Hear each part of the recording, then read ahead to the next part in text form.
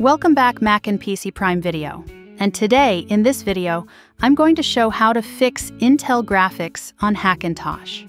I go to About This Mac and look, the Intel graphics are showing only 7 megabytes. Look here, if you go to the graphics display and look at the VRAM total size, it is showing only 7 megabytes.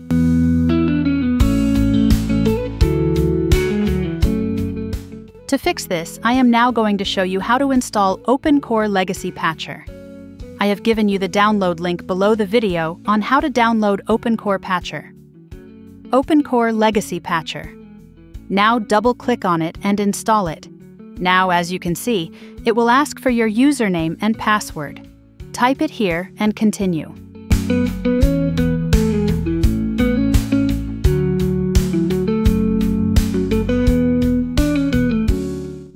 As soon as the installation is complete, you can see where it is. It will be installed within the application.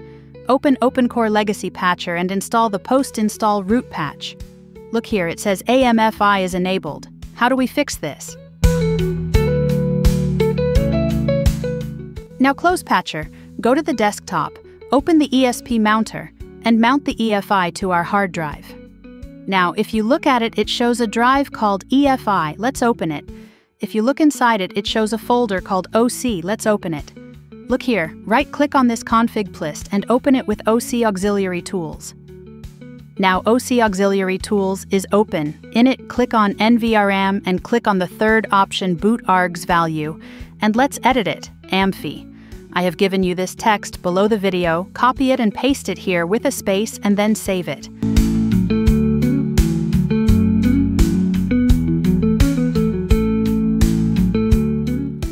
Then close it and restart the system.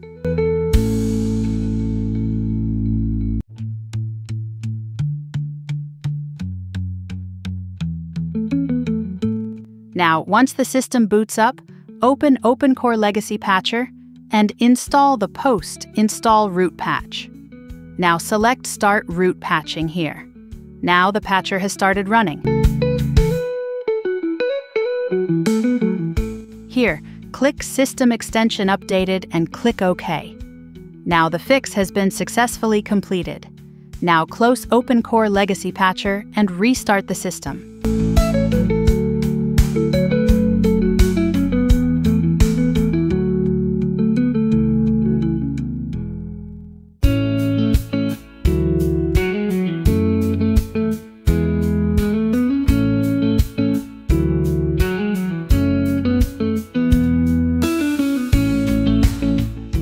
Now, once the system boots, let's go About This Mac and see here it shows Intel HD Graphics 4600, 1536 megabyte size.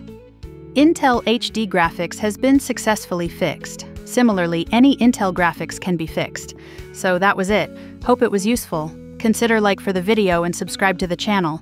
And if you have any questions, just comment down below. Thanks for watching and have a great day ahead.